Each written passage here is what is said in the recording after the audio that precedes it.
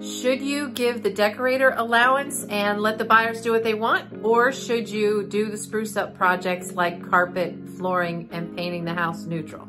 That's what we're going to talk about today.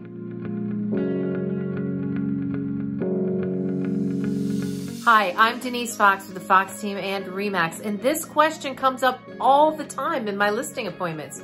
Should I replace the carpet? Do I need to? Do I need to paint these walls back to a neutral color? And the hardwood floors, do I really need to refinish them? The answer is yes. It's much better for you to do that than to give a decorator allowance. And here's why. You will often spend far less than you would on the allowance by actually doing the work. You will also likely net a much higher sale price. The reason is those three items are the top three items that give you the biggest return on your investment. For instance, it might cost you $1,600 to refinish the hardwood floors, but you'll get 10 more in your sale price. The buyer, they're gonna subtract that amount because they feel like that's what the cost is going to be. You might be able to carpet the house for $5,000. The buyer's gonna assess a price tag of $10,000.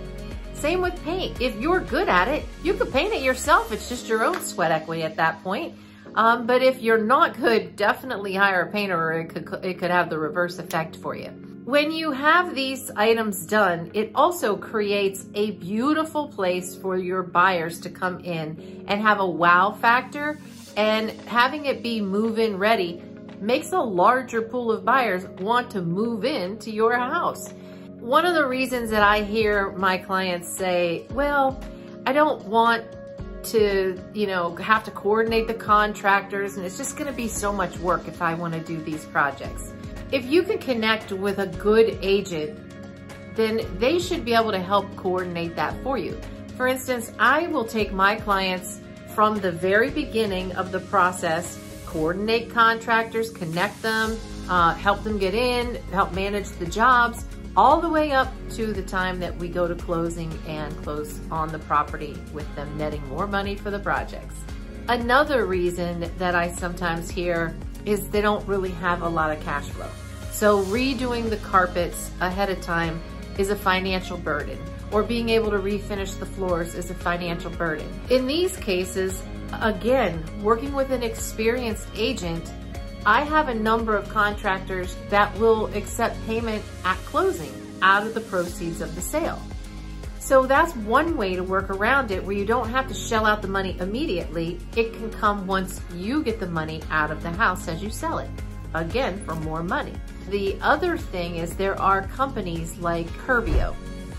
Curbio is a company that will come in, they'll do a complete rehab on a house and then get paid out of closing.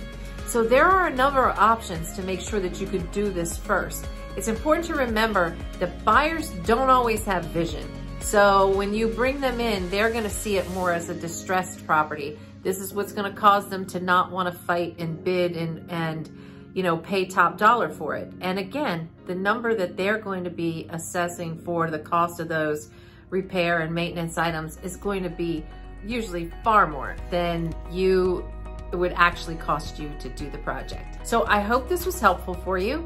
You can always reach me at 301-367-8118, and it matters who you work with. So if I can be of any service for you, please reach out, and I hope to be speaking to you one day. Thanks for watching.